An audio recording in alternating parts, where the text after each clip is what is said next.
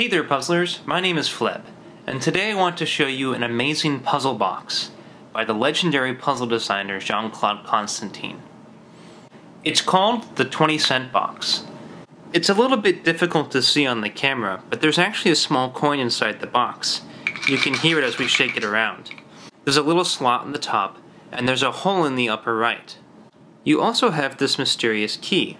There's a little keyhole here where it could go in, but it doesn't seem to do much.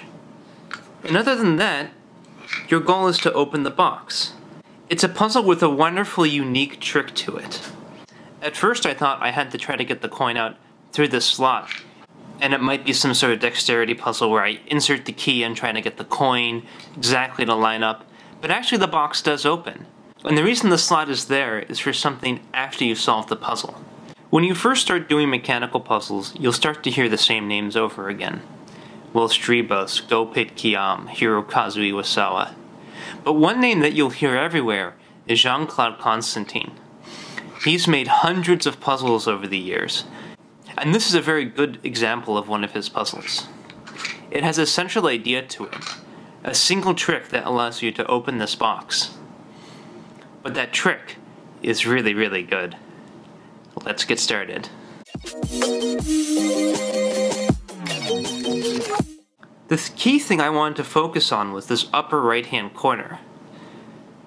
It's just big enough so that you can fit part of the key inside, but you can't do much with it. You can't pull out the lid, although it moves it around a little bit.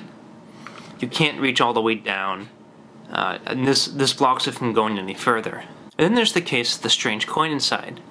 Why is this the 20-cent box? Why do you need that particular coin? After trying this for a long time, I eventually hit upon the idea of using the coin together with the key. So tilting the box sideways puts the coin right under the hole. I tried to insert the key and do something like move it around and see if I could push a lever or something like that. Eventually I wondered, what if the point of the coin was to give me a way to put pressure on the bottom? And all I had to do was press down. Sure enough,